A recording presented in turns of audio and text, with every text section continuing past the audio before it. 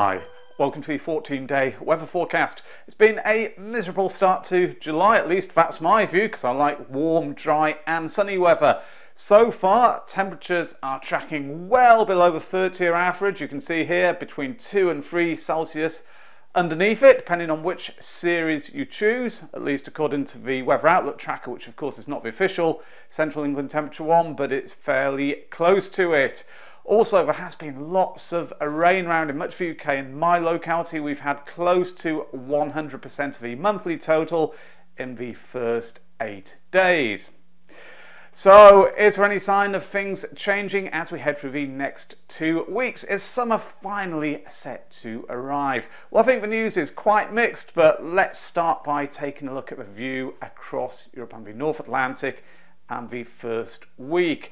The animation here runs from 18 GMT, Tuesday the 9th, and at the outset it's not a very summery looking picture at all. We've got areas of low pressure sitting over the UK, another one here down to the southwest, high pressure to the northwest. There is some heavy rain around. It's moving northwards across the UK, showers following into the south.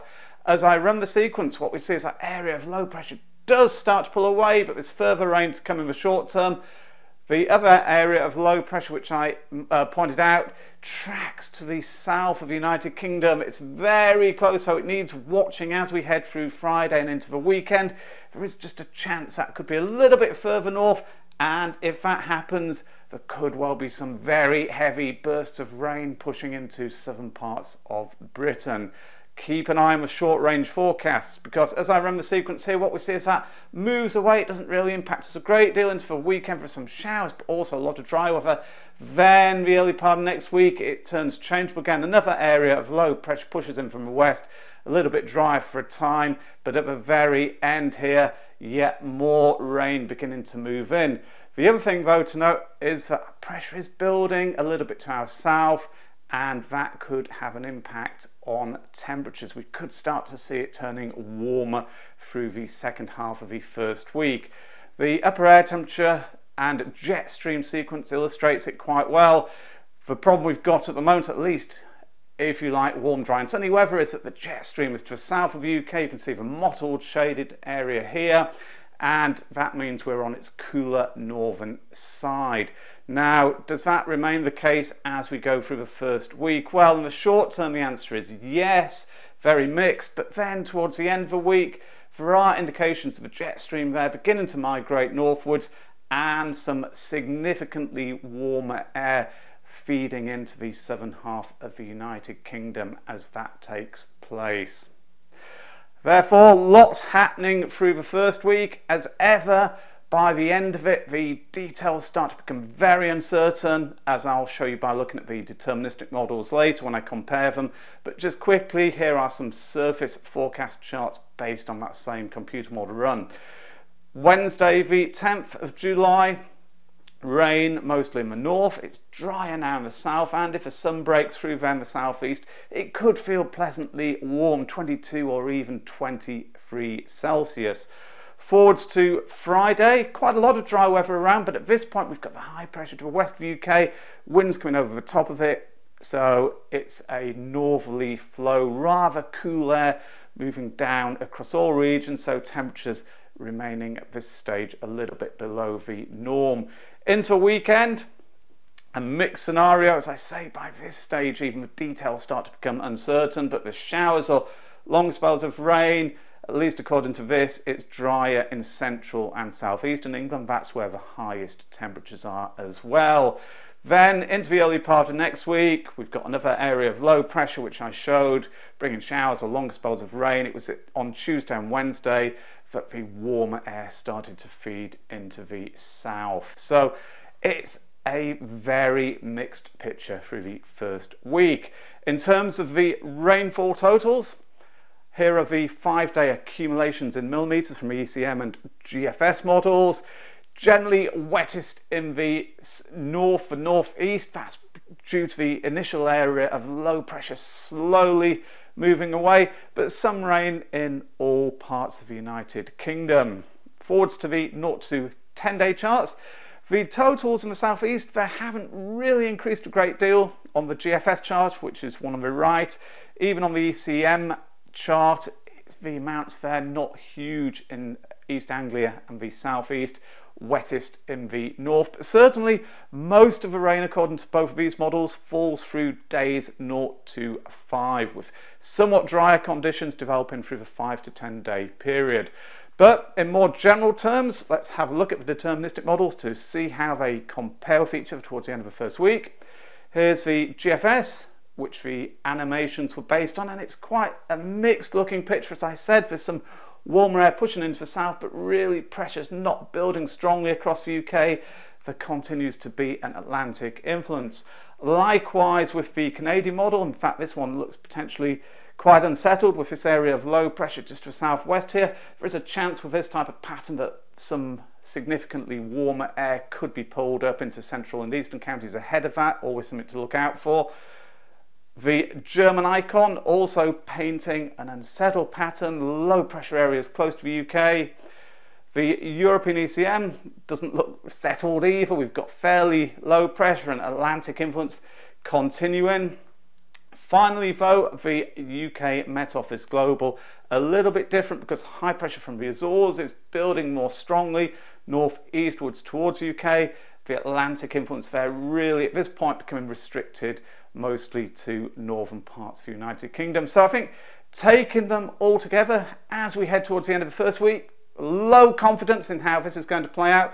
On balance, it looks like quite a changeable pattern still, showers or long spells of rain remaining possible, especially in the northern half of the United Kingdom. A signal though that high pressure may be starting to play more of a role in the south at least.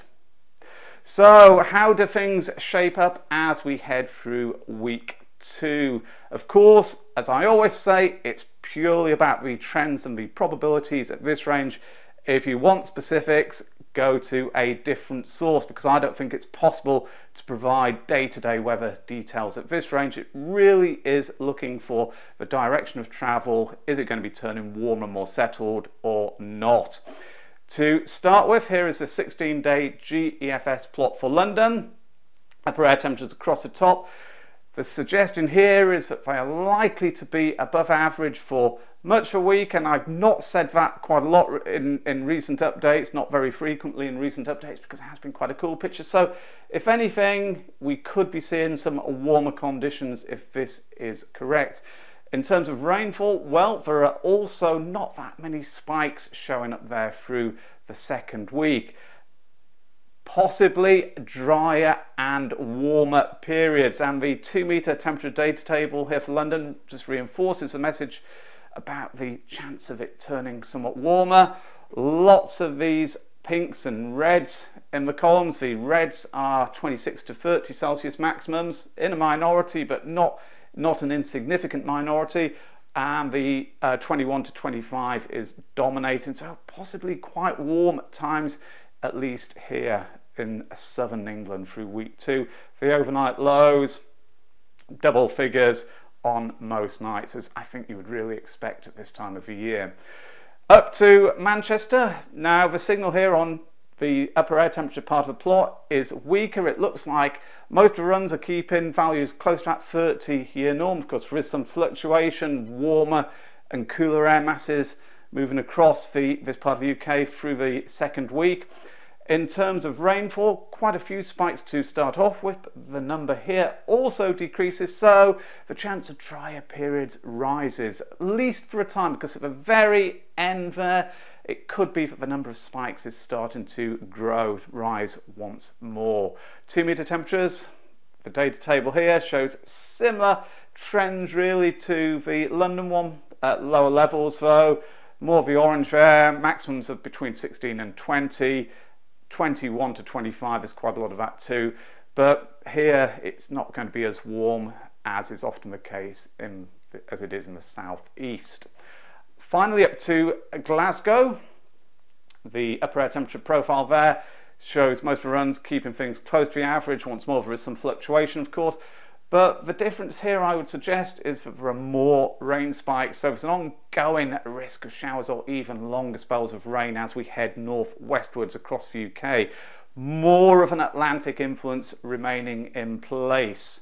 The 2-metre temperatures for Glasgow, lower than they were in Manchester, which were in turn lower than in London. Some of the nights there seeing values dropping down into single figures. Now, rainfall as we go through the second week is illustrated by these charts from the European ensemble model. They each have a chance of 5 millimetres or more of rain falling on the first 3 days of the second week. Wettest in the west, the northwest.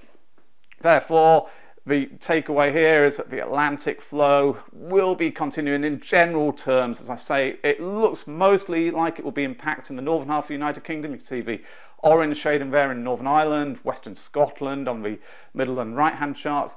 But there isn't a signal for high pressure to really become dominant. And that message is reinforced by the charts for the following 3 days, which indicate quite a high risk of significant rain there in the northwest of the UK.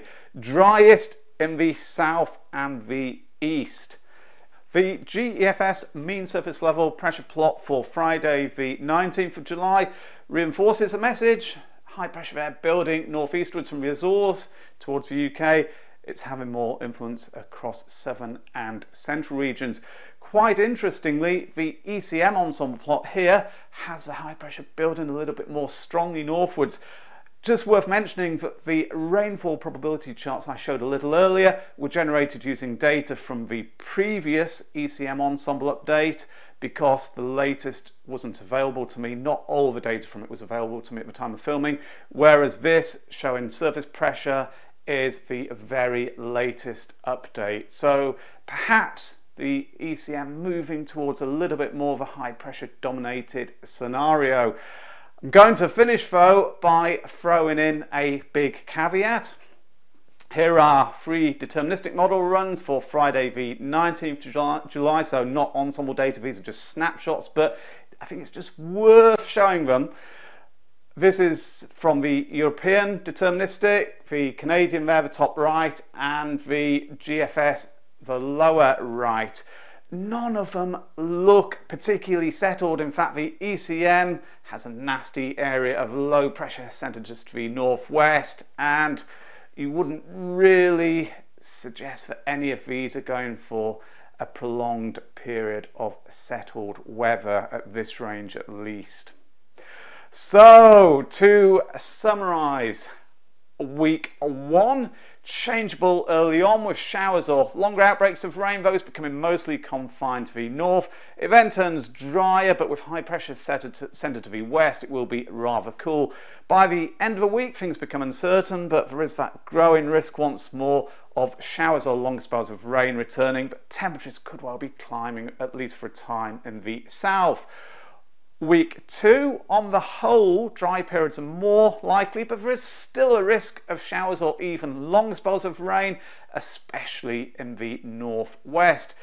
Probably quite warm in the south, at least on some days, but in the north, temperatures will be closer to the average.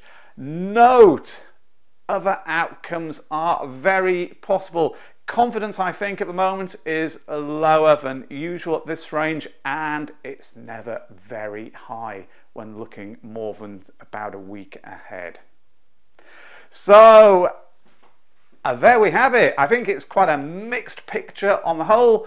The hope, I'm not going to say the promise, the hope of dry periods becoming more frequent as we head through week 2. It could also coincide with temperatures rising, so a more summery feel to things is quite possible, especially in southern and central regions later on in the forecast period.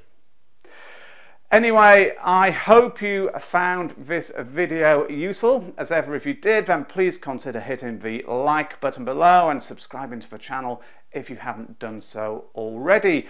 Remember, of course, to stay up to date with the day-to-day weather developments by checking out the TheWeatherOutlook.com website. Thanks very much for watching now. Bye.